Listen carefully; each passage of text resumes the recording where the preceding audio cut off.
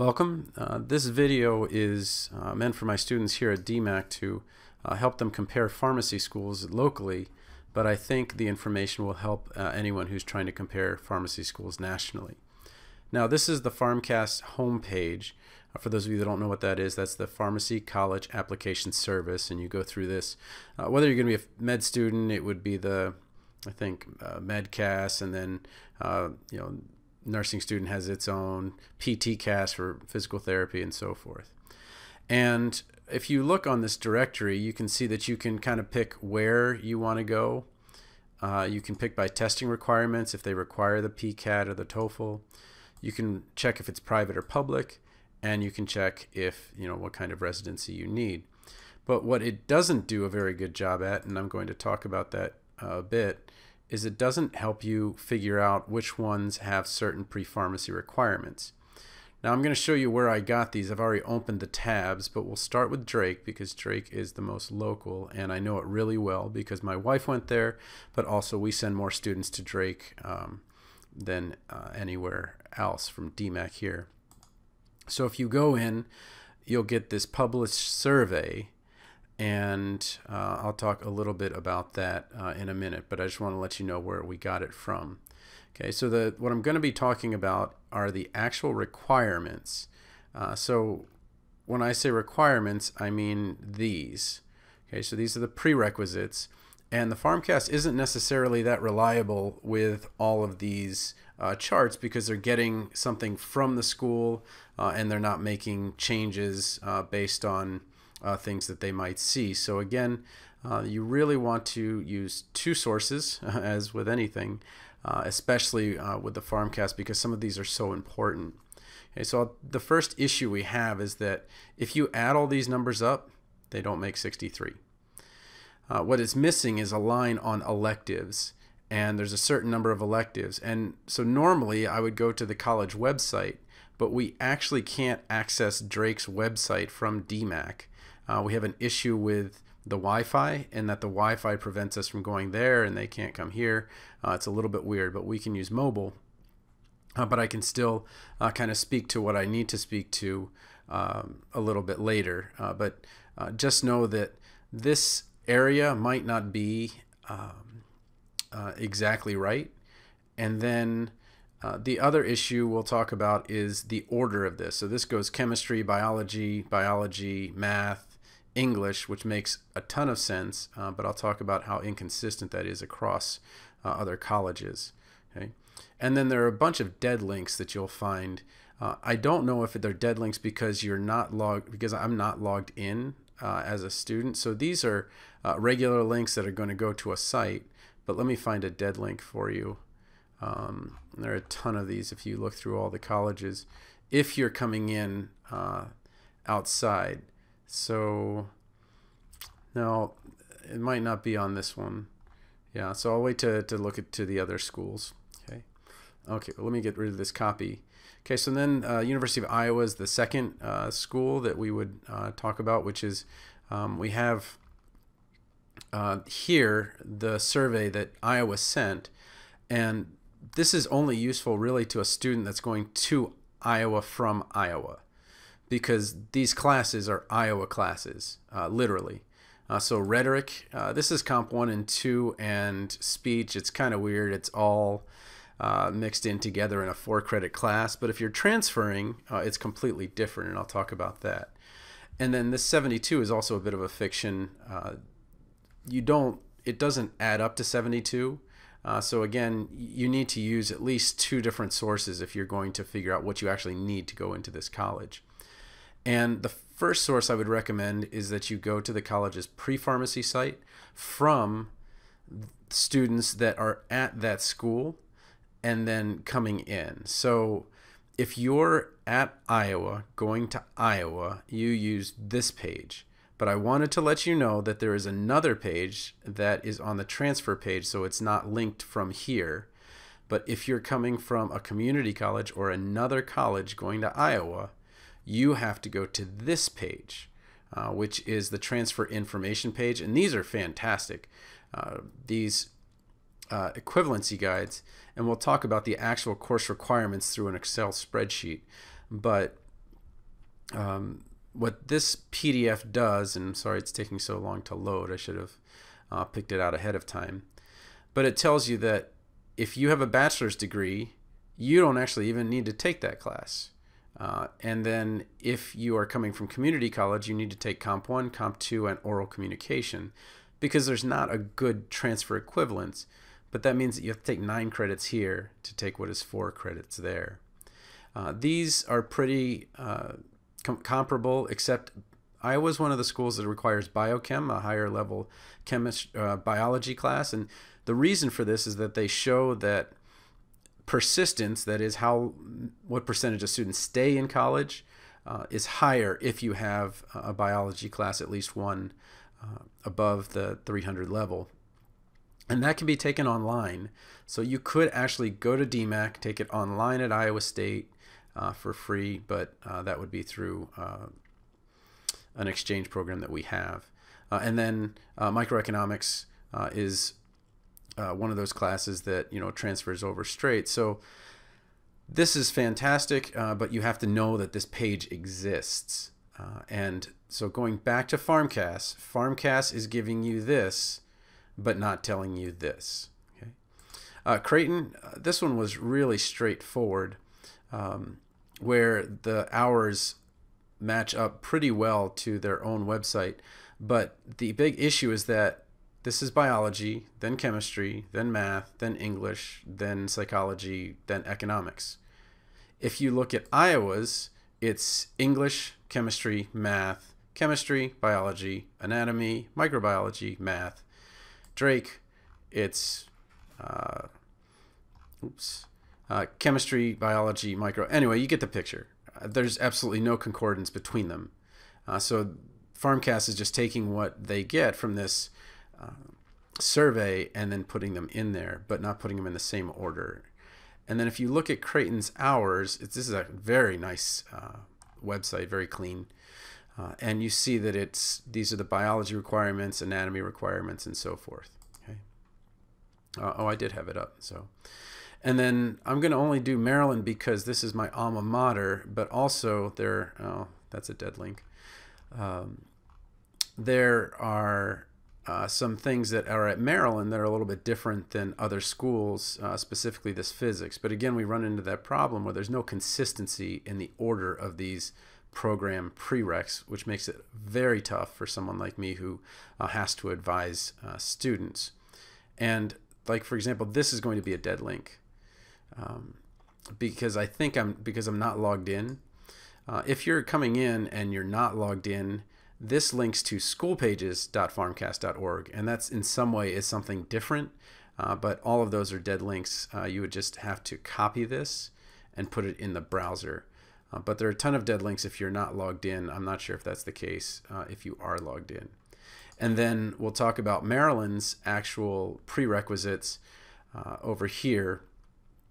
And you can see that we have 8 different web pages to look at. Obviously, I'd be looking at Drake's if I could. And now we have to compare them all in such a way that we can say, okay, well, how do I get the classes that I need? Okay. So I started this as just this spreadsheet, trying to answer my student's question this morning. She's like, what classes do I take next semester? I want to maybe go to Drake, maybe Iowa, maybe Creighton.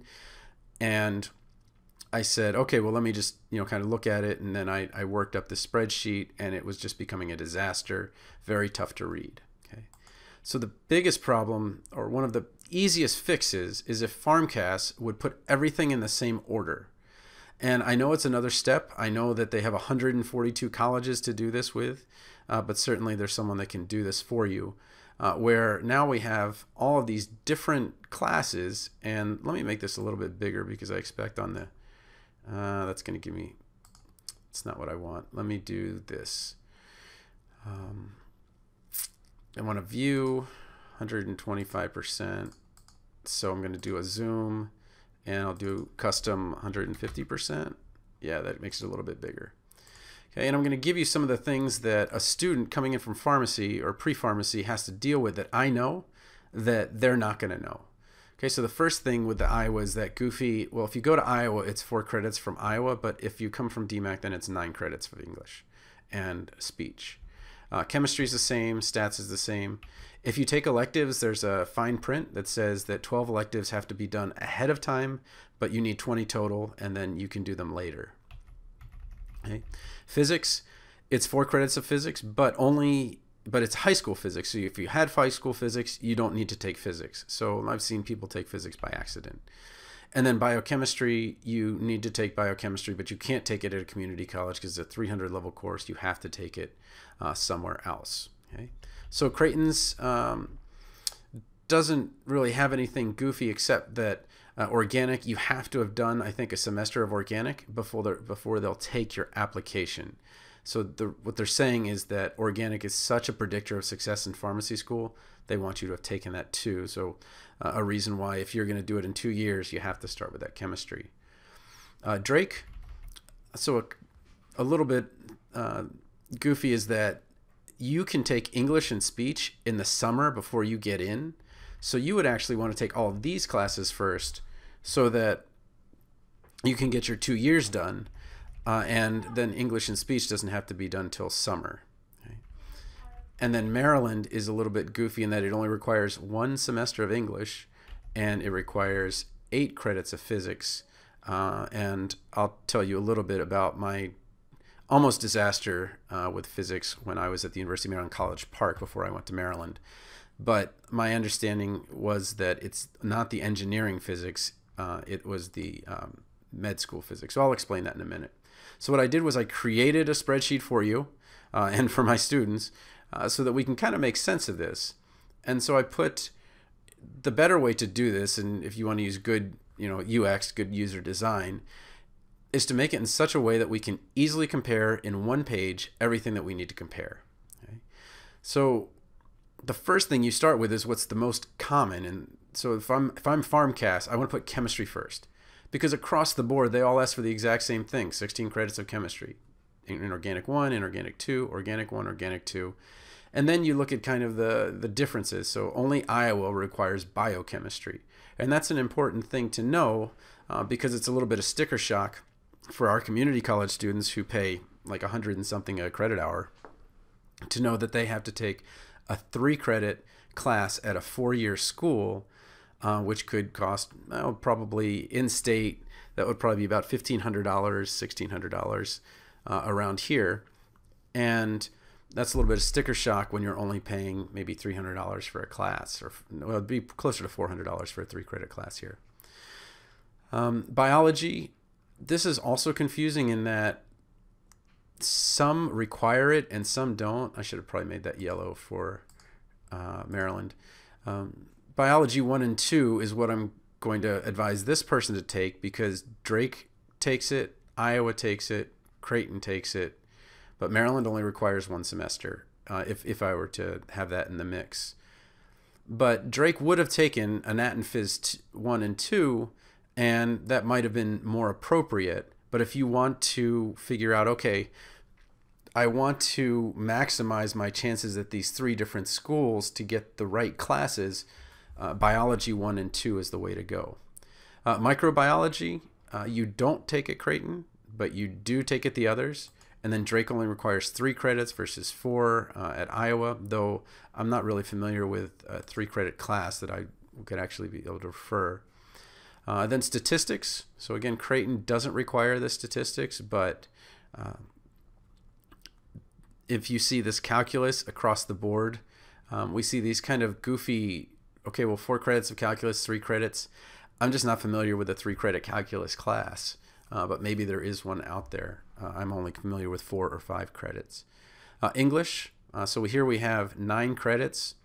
And then that Iowa, if you're at Iowa, going to Iowa, it's 4. But if you're at DMAC going to Iowa, it's 9. And then same thing. But here at Drake, you would actually want to take these last. But an advisor telling you to come in would probably tell you to take it first. So it's a little bit confusing there. Physics, again, that kind of goofiness with Iowa. If you've taken high school physics, you're good. But otherwise, there is a 4-credit physics requirement. It's an introductory physics. And then Maryland is different than all of the schools in that it requires 8 credits of physics. And that's something to really know about your classmates, in that there's a different person is going to take 8 credits of physics than is going to go to a school that doesn't require physics at all. Same thing with biochemistry. So it would be a lot easier to apply to either Drake or Creighton in 2 years than it would be to apply to Iowa or Maryland in 2 years, because that physics would have to come after your maths, and you're also adding biology, organic, just something to know there. Social sciences, not sure what Drake is, because I want to say that I didn't see anything specific there, but I just put that some schools are specific. Yes, I want economics. Yes, I want psychology. So if you want to pick 2 classes for sure, those are probably the best ones in terms of guessing what they're going to want. But the take home here is really that it's extremely complicated to figure out which classes you need to take in which order. And I kind of made a little thing here that I talked about, how different the order is in PharmCast. But I think if you do it this way, and I'll give you a place that you can get this document, but if I think you do it this way, then you can start kind of looking at, okay, well, what classes have I taken? And now you can see it on one page, which makes for good user design. And let me just bring that up here. So if you go to the Memorizing Pharmacology webpage, and I made a pre-pharm link, and you can click here to get this Excel spreadsheet. And I don't know if I've ever mentioned this, but I wrote a book about the community college pre-med classes because it was easier for me to just hand our students a book. I just give it to them free on our campus. But you can get the Kindle for 99 cents. The paperback's $10 if you really want it. And then the audiobook's $5. But I recommend that you at least listen to the free 5-minute sample. It'll give you a little bit of good advice. And then there's a free sample also of the last admissions hurdle that you can listen to. And I think that's 10 minutes of excellent advice. I put the best advice in the 5 minutes, which is, and that's an audiobook you can get for $3. But to help you with the interview. But let's go back to this Excel spreadsheet. And I think if you want to, I can maybe help evaluate some people's choices as you're kind of looking at this. If you want to maybe send them to me or put in the comments what trouble you're having with this, so that we can create a good design, because this PharmCast design it's just not user-friendly at all.